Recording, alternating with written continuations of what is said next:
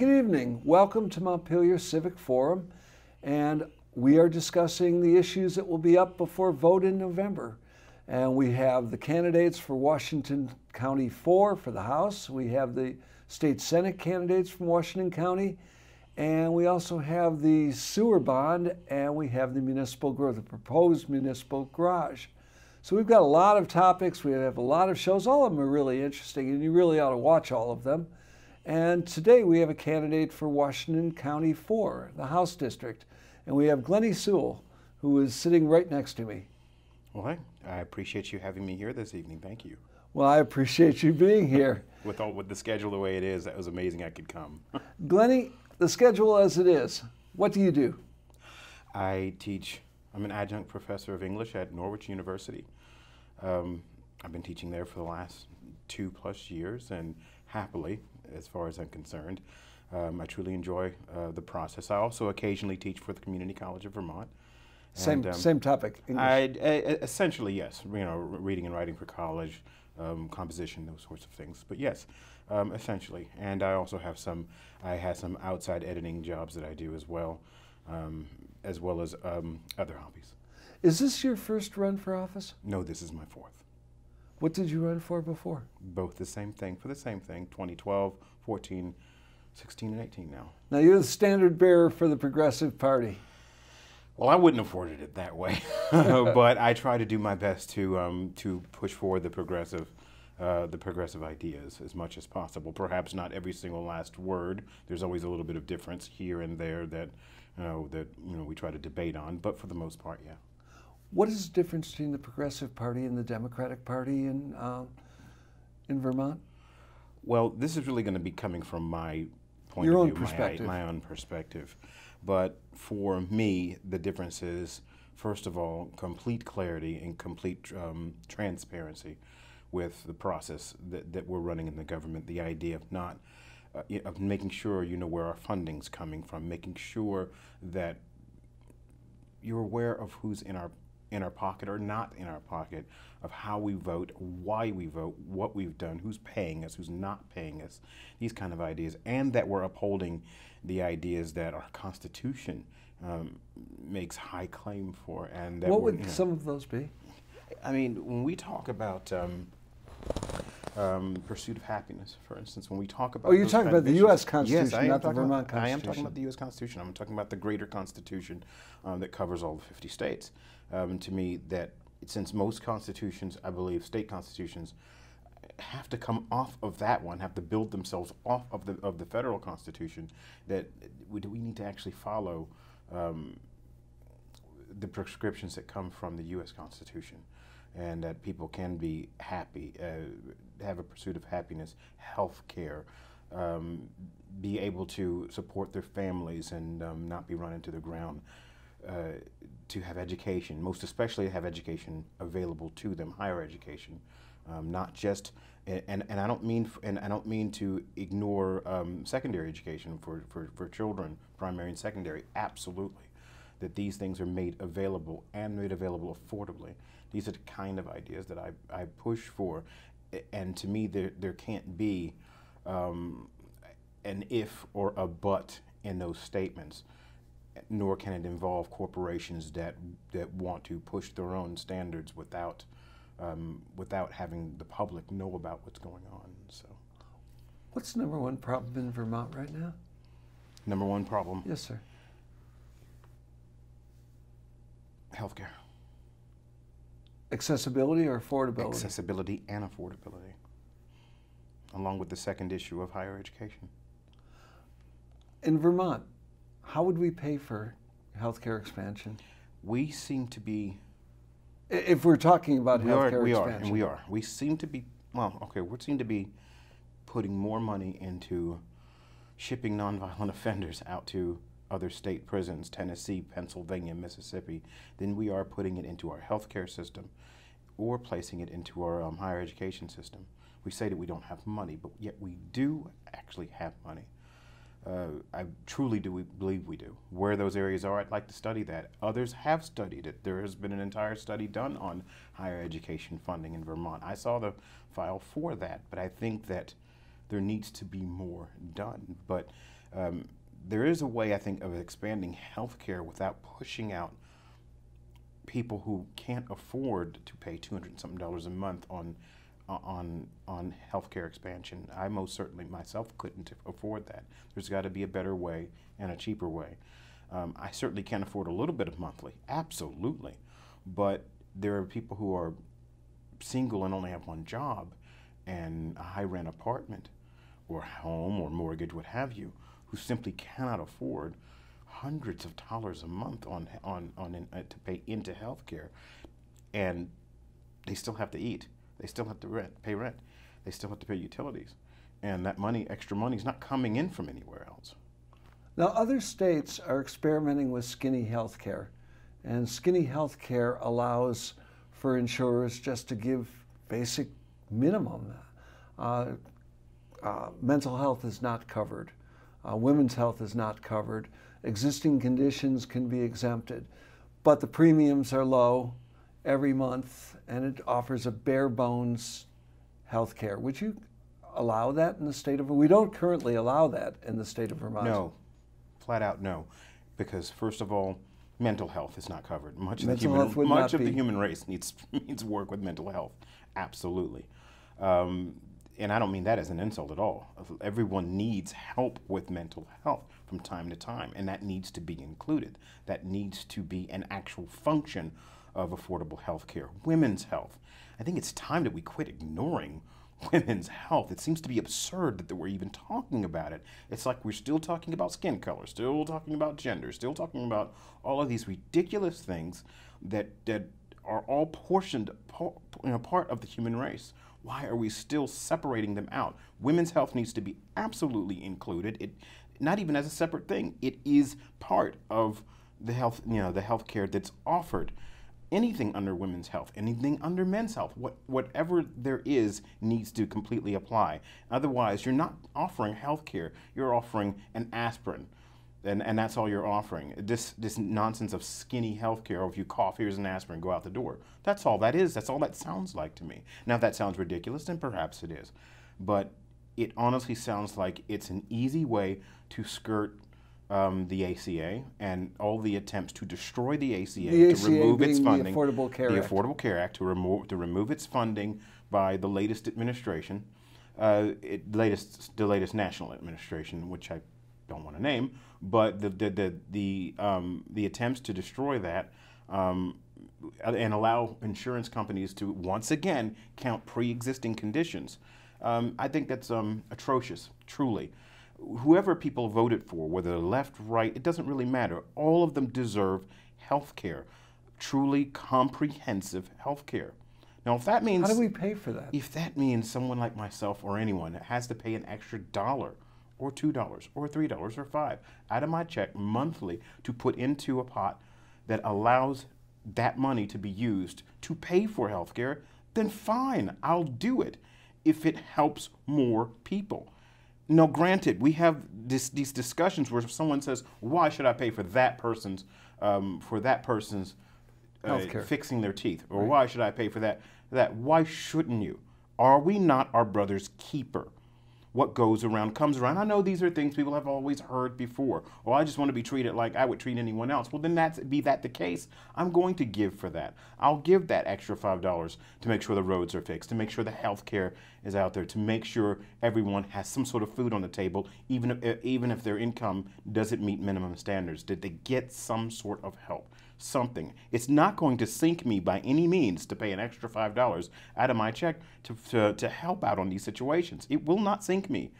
Of course I'll pay for it. We want this, quote, free society, and we want, all the things that we carp and caterwaul about in regards to our nation.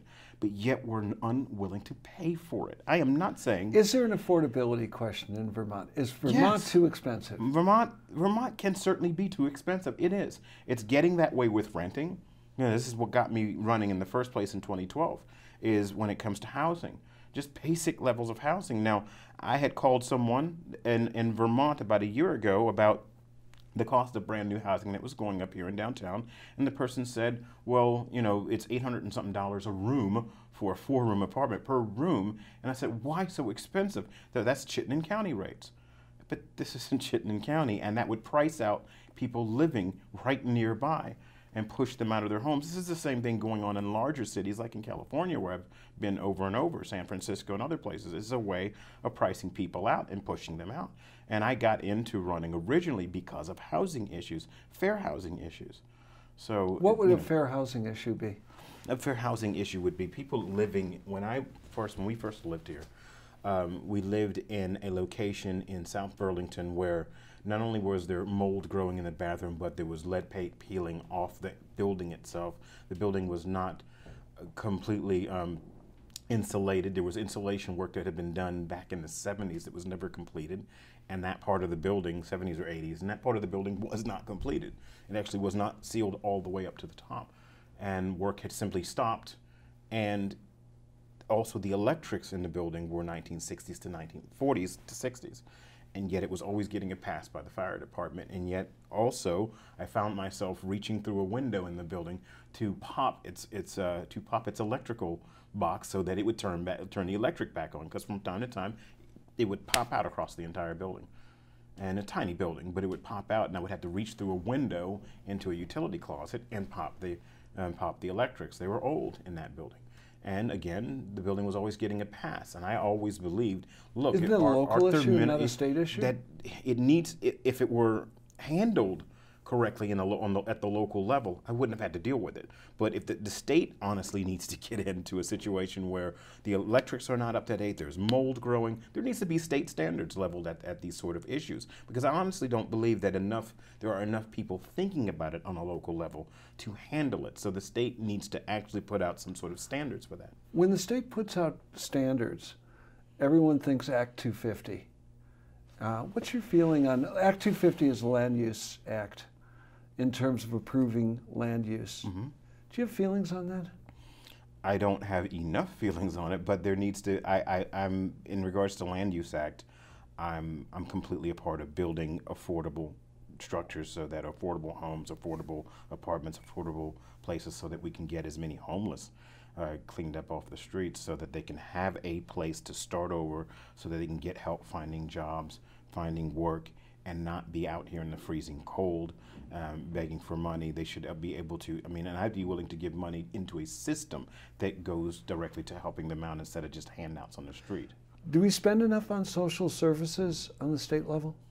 I'm not really certain about how much we do spend on social services on the state level. Or the impact of state level spending, not the aggregate amount. Okay. Do you feel that the state has enough of an impact in the social service realm? Are social services sufficient in this state? I'm not sure.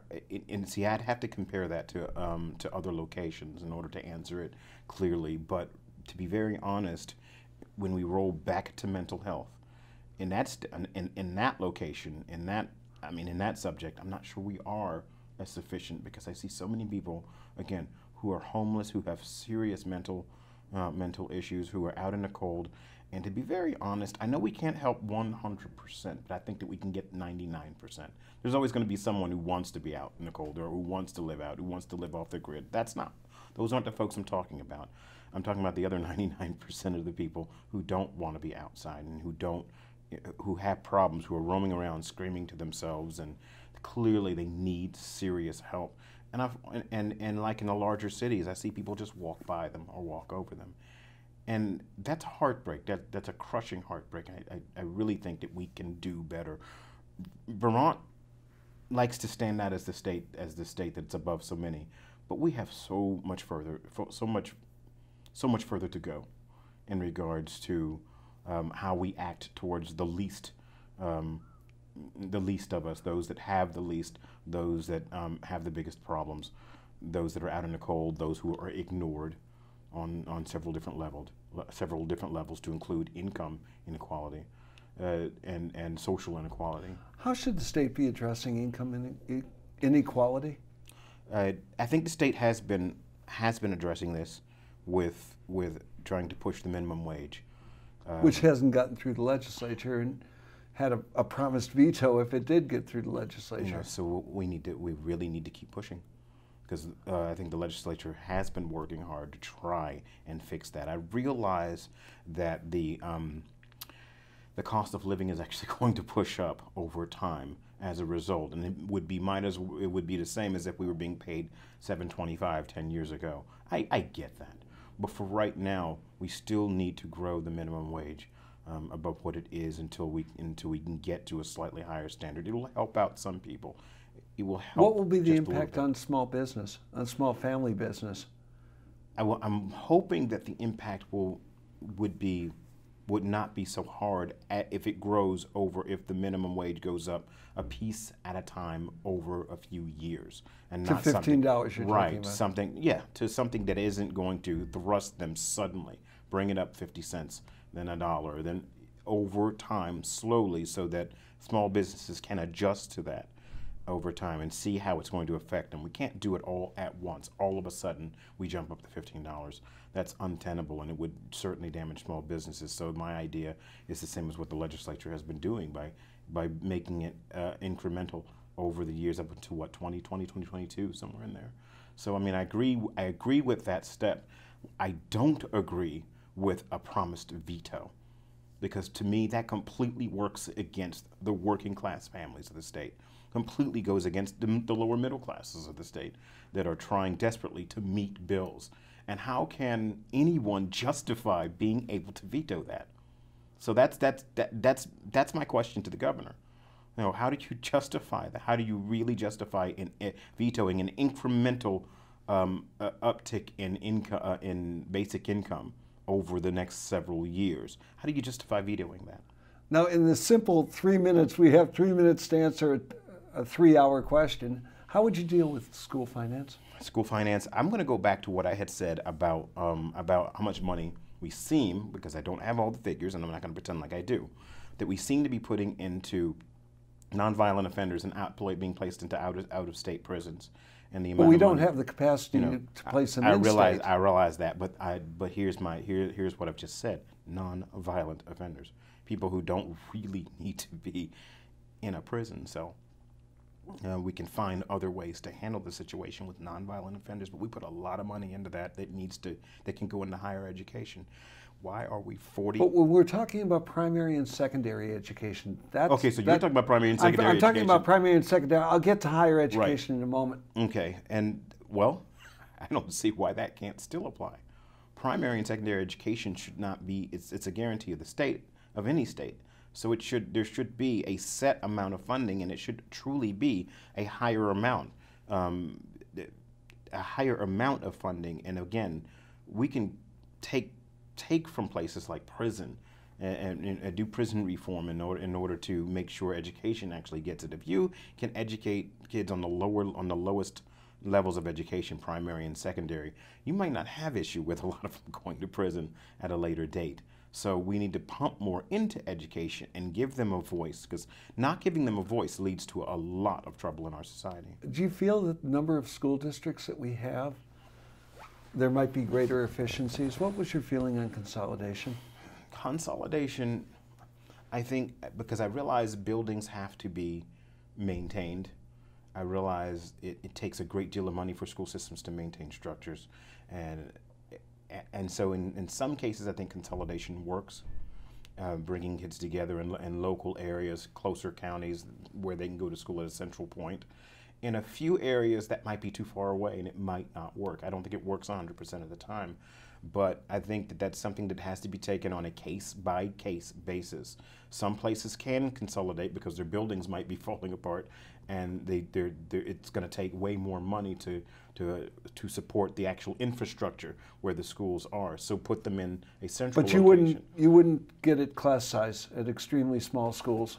When it comes to class size, I would say for me, class size is really important, because when I was teaching secondary education and middle school as well, the class size was about 20 where I lived, and that was it was 15 to 20, so that was about the maximum size that I thought a class should take. But in this particular case, people are talking about a class of 4 or 5. We're talking about the state subsidizing micro schools. Okay, so and to me that's a whole nother different issue, because class sizes of 4 or 5, I wouldn't classify that a classroom. That would classify that more of more of a core conferencing than a classroom, and that's done in college where you have small conference courses, which is what those are. I don't know what the official name of them are, but that's more of and there is a word that's on the tip of my tongue about what those are called, but it's not actually a classroom per se, but it's more of a close conferencing. And again, I don't know the official name of that, but the question is micro schools, 1 through 8, where you have 50 kids. Is it the state responsibility to maintain micro schools? If they are far enough out, like in the Northeast Kingdom and other places where there's a great deal of distance between themselves and the next major system, then yeah, I can see supporting those if they're too far away to be consolidated. I can see supporting them, but not the whole state. If there are places that are close enough for consolidation, 1. 2, the buildings that they are actually in are not maintained very well, and the standards that those kids need to be given, textbook standards, computer standards, good building. It's not hot in the early parts of summer when they're in school. It's not freezing when they're in winter. If those standards can be upheld and they're far enough away from another centralized system, I say leave them alone. Would you finance some education on income or property? Say that again. Would you finance primary and secondary education on the income tax or the property tax? I would do it mostly. I would honestly try a minimal amount on income tax. I would actually do it that way instead of on property taxes. I think that there's enough property taxes as it is for people to pay into education. I think a little bit more, I mean, like I say, $1 or $2 a month out of a person's check going into a central system to fund education. There's enough already on property taxes. I've seen people that have to pay so much on property taxes as it is. At some point, there needs to be a cutoff on that. There needs to be a cutoff on how much you are charging people on the property that they already own. So there needs to be a percentage cutoff. Add $1 or $2 to the income tax, to income instead. For years, the progressives have talked about the tax system of Vermont and whether the tax system of Vermont is advantageous to the poor, middle class, upper class. Do you feel that our tax structure, our tax code, is what it should be? I'm not going to pretend to even be familiar with our tax code. I'm not an economist, so I'm not quite familiar with our tax code. That's why I became a writer instead of a mathematician. But from what I can tell from how other states operate, to include our own, I almost never see what would be considered an advantageous tax system. Just for them being tax systems alone isn't advantageous. The very idea of taxing the population without reason on so many different things instead of just core things. Taxing a culture on their roads, on their schools, on their health care, minimum each, because when it gets into the pot, that's a lot of money. Those are fine. But when you have to create a massive code, it seems to be shystering the population out of money that's been well made, well deserved, and is outside the core issues of, again, utilities, education, roads, higher education, those kind of issues. Those, fine. You don't really need a massive tax code for those, but for a massive tax code for all these other issues, I'm suspicious of that sort of thing. When we speak of the state budget, it's required by our Constitution to be balanced. And at the last legislature, at the very end, when we had surplus funds and it was discussed, we were talking about the pension funds and the pension obligations of the future. How would you square the teacher's pension fund that is just lingering underneath the surface of the state budget? And when you talked about roads and bridges and the like, our infrastructure, do you feel that we're spending enough on our infrastructure? We are only, from what I'm witnessing, it seems that we are only just barely spending enough on some infrastructure. Roads that are slowly being worked on in the area, and that's just in the area that I can view where I am. I cannot speak to other areas of Vermont, but I can't say whether or not enough is being spent on infrastructure. I just realize and notice that it takes a while to get things done with infrastructure. In regards to teacher pension, well, what if pension is actually an agreement signed in a contract for teachers? Then the state is obligated to meet. Absolutely, that and the question pension. is, how do we meet that pension within our existing budget, with it lingering under the surface as more and more teachers retire and the needs grow. You know, again, with the kinds of, like I say, when I said anywhere from $2 to $5, what have you, per month, just a piece of that being cut up and placed in the teacher's pension, I'm fine with that. Just like if it were a part of health care pensions, I'm fine. I'm fine with someone wants to put 50 cents per person into the teacher's pension for all for all the taxes that come through for education. That's fine. That education, that little bit of tax for education, a piece of that needs to automatically be put into teacher's pension. That needs to be part of the rule for where that tax money goes. Sure, it goes to books, it goes to computers, it goes to making sure the buildings are up to code, and teachers' pensions, and pensions for the people who clean up, who are mopping the floors, do secretarial duties behind desks, and who work in the library. All of that should be the things where these are broken up into, where everyone who works to maintain that educational system to its highest standard is actually we make sure we watch after them and pay that. I know that sounds all like tree huggy, but no, it sounds like something that we should require constitutionally, even state constitutionally. What about parental leave? Should that be mandated? That people should give parental leave in the state? Paid parental leave? As in for people who are about to have children? Yes, or Yeah. people who have family medical emergencies. Oh gosh, and the yes. Oh my goodness. If there is a family emergency, then I tell you what, I'm going to. If I ever had children, then I'm going to be there for my child. Everything else will get dropped temporarily while I'm trying to handle family issues, whether it's my mother Right. or some future children or what have you, or my partner or what have you. Those are the things that need to get looked at. That's family. Family. I even teach this when I'm teaching community college. Family comes first. If you're sick, there's medical issues, then that needs to come first. Class will come later, and I'll deal with that. But blood is blood, or even non-blood families, doesn't matter. It comes first. How do we pay for that?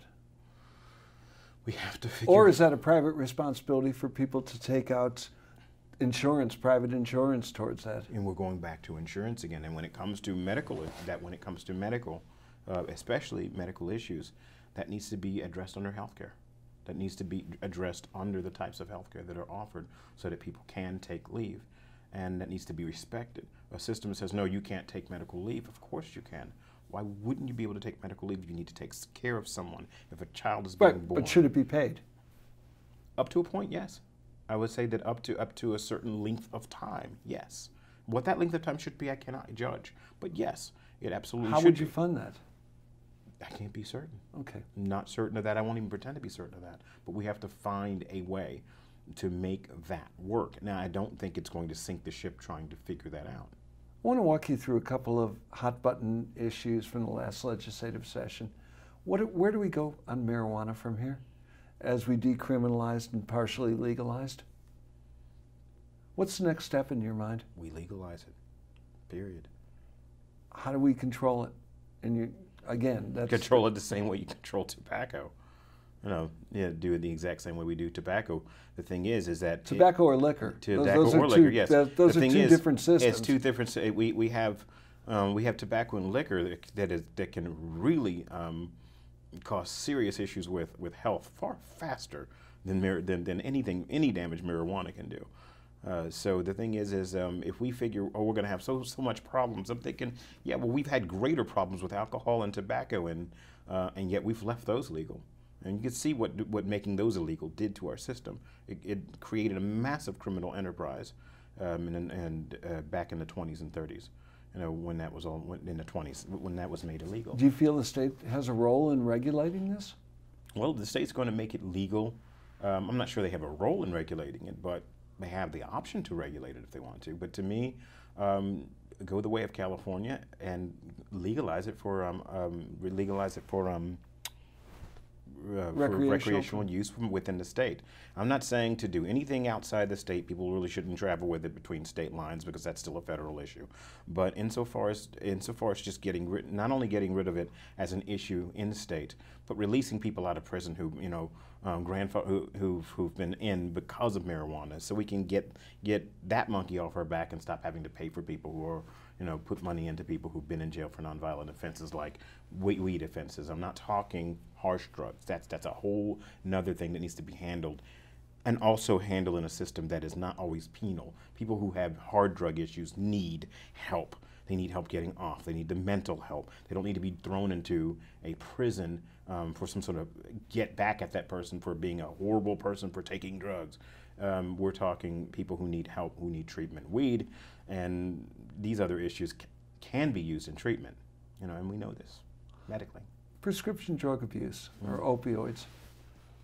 What's your thought on that and the state's response to opioid use? Again, this goes back to treatment. This goes back to the need for people to have treatment. Also, this needs to be addressed in the health system, in the healthcare system, where doctors are just prescribing pain medicine from the corporations, from the drug corporations that create them, because they're getting paid for it. That needs to be dealt with. And if the feds aren't going to deal with that, then the states need to deal with it, and that includes Vermont, needs to deal with.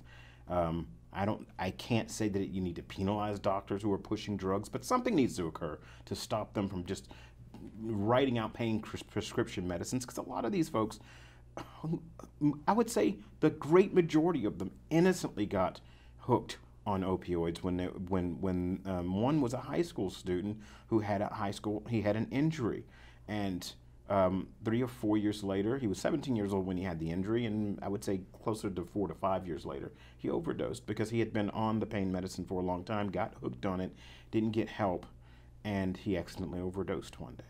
And the thing is that he had a legitimate reason for being on it when it started, but then no one, especially the doctors, no one seems to care or notice, because they're getting kickbacks and money from the drug corporations to push these kind of issues. And I know that this has been addressed in Vermont, but we need to look back at that again, because we need to go to the source of where the medicine's coming from. We also need to go back to the source of mental health, of why this actually happens, because putting a Band-Aid on this subject isn't going to help it at all.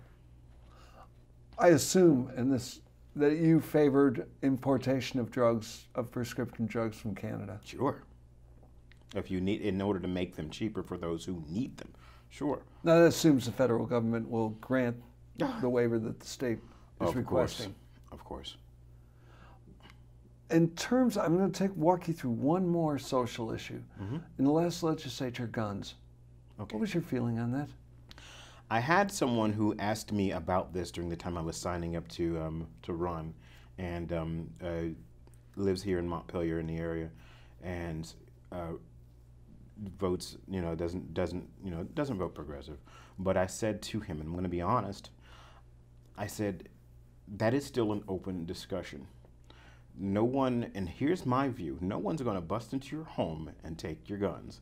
That has never been the case. On top of it, do you understand, does anyone understand the level of resources, human and otherwise, it would take to actually perform something so impossible? And against the Vermont Constitution. And against the Vermont and the federal Constitution. Right. To do such a thing, it's a ridiculous fear that I won't approve of, by any means. But will I approve of people being able to buy tanks and massive amounts of semi-automatic weapons and clips? No. Why do you need that to hunt? Why do you need that to protect your family? But that wasn't the issue in the State House. Right. So I actually do agree on what the governor did sign. I actually do agree on the amount of the clips, the type of clips that were banned. So I do understand that, but I'm not willing to. Someone says, "Oh, someone's going to bust in and take our guns." I'm thinking, no, not at all. Should gun shows have to run a check on people? Yes, absolutely. It doesn't mean they can't sell. Sure, they can, but yes, they need to run a check, because we need to have mental health checks on people who own them. But I'm not against the Second Amendment. I'm not against people having weapons. It's just that a tank is not necessary. Or bump stock. Or bump stocks. Would you advance more gun legislation if you were sitting in the state Senate? That really depends on whether or not the gun legislation that's taken effect already is working. I'm not going to try and push in advance of more legislation without a study to see whether or not the most recent legislation is actually working. So not automatically, just out of nowhere, let's just push more gun legislation without reason. Not in a country where guns are so much a part of the culture. But the thing is, there's a different cultural response from different groups of people when it comes to guns. Certain ones of us are not going to hear a gunshot and think, ooh, hunting and rights. Some of us are going to hear a gunshot and think, oh God, I'm about ready to be shot and I'm unarmed. That's the difference. It's not about whether you have the right, but how do you respond when you see them? I have a different cultural response than other folks have. But again, I don't go overboard in regards to it, but I have an entirely different cultural response to guns and what they mean because of how they've been used against different groups of people. Death with dignity took several years to go through the legislature. Mm-hmm. Same-sex marriage took several years to go through the legislature. Right. Act 250 forever has been going through the legislature in terms of changes. Right. Education funding every year.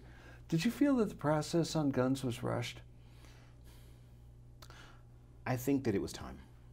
I think that we always make the claim that, oh, the process is rushed, but yet we seem to respond, we only ever seem to respond when there's a massive tragedy like those happening in Florida and other states constantly. We only ever seem to respond. And sometimes we don't respond at all. We didn't respond to the massacre at the gay club in Florida. No one responded to that. How would you have responded to that up here? The same way in which we respond. We don't have a whole lot of any of that here, simply because Vermont's a small place. We don't have a whole lot. People just go to any kind of clubs. They're not specified gay, straight, what have you. But what was done finally is, I think, how the response needed to be. High capacity rounds, bump stocks, those kind of things. Background checks. And background checks. And youth. Yeah. Say again? The final one was youth. Yes. So, and age. Right. So yes. But we needed to respond. But people don't tend to respond unless it's children involved. And even then, the response is always, from other states especially, too slow. People don't seem to think it's a big deal. Is there something that's a pressing need right now that you feel should be addressed by the legislature that's not? Healthcare needs to keep being addressed in higher education. But that's a continuing. Right, those are continued continuals. things. I'm putting most of my focus on those continuing issues. Were you in the state Senate? What would your policy focus be? What would Glennie want to see done from sitting in the Washington County seat? What one area would you like to focus on? I continue to focus on those top two things instead of just one. The top two things that for me are kind of part of one another is healthcare and higher education. Those are always the two things that are sitting on my, because there are too many people who are aging out and getting sick. There are those who aren't aging out but who are sick and desperately need help. And a lot of the time we tend to talk about so many other things, but we don't ever really seem to focus enough on the people who desperately need help the most especially with health care. When we're in secondary education and a person gets out of Norwich or they get out of UVM or Middlebury, how do we hold them in the state? How do we keep them in the state as citizens?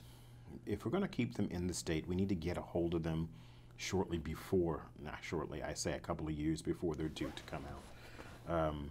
Or in secondary education, get them during their junior or senior year of secondary education, which is high school. So get them and try to see what we can do to lure them into job offer.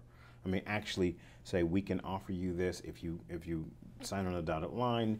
This will be your job, your position, something that can be guaranteed legally to happen to keep them in the state. Otherwise, if you cannot offer them something that allows them to stay in, allows them to stay in the state, to be able to be paid a living wage, that's one huge thing that needs to be worked on, is being paid a living wage. And if you don't offer these kind of issues, advanced training, a guaranteed job, or at least a guaranteed stipend if the job doesn't come through, a stipend that lasts for 6 months that helps you find another position and find another place. If we don't make some sort of guarantees towards our students who are already from the state and who live here, if we don't make offers to them and try to create some sort of guaranteed job system for them, then they're going to run from the state, and they're going to run at high speed if we don't figure a way through this process. And the state will get older and older. And the state will get older and older. So we got to try and keep young folks who are from here try and see if we can get them at least for a few years to stay here, for a few years to pump into the economy, for a few years, because they're going to want to explore and go outside the state of Vermont, and they should be able to. But also, a number of people might come back. So the idea should also be, let's put our feelers out and get people to come into the state as well. I've recently talked to someone about what to do to bring in other groups of people who don't exist in high numbers in the state. And I'm thinking, reach out to higher education facilities in those other states and locations, and to get people interested in Vermont. So, Glennie, thank you so very much for, one, for stepping forward and running, and two, for appearing on the show. And let me say to you people that watching these shows shouldn't only be informative, it should be something that will walk you through the process of who these people are. They're outstanding candidates that are running, and I ask that you get out and vote on Election Day, or encourage your family and your friends to vote, and thank you so very much for being with us tonight. Thank you for having me.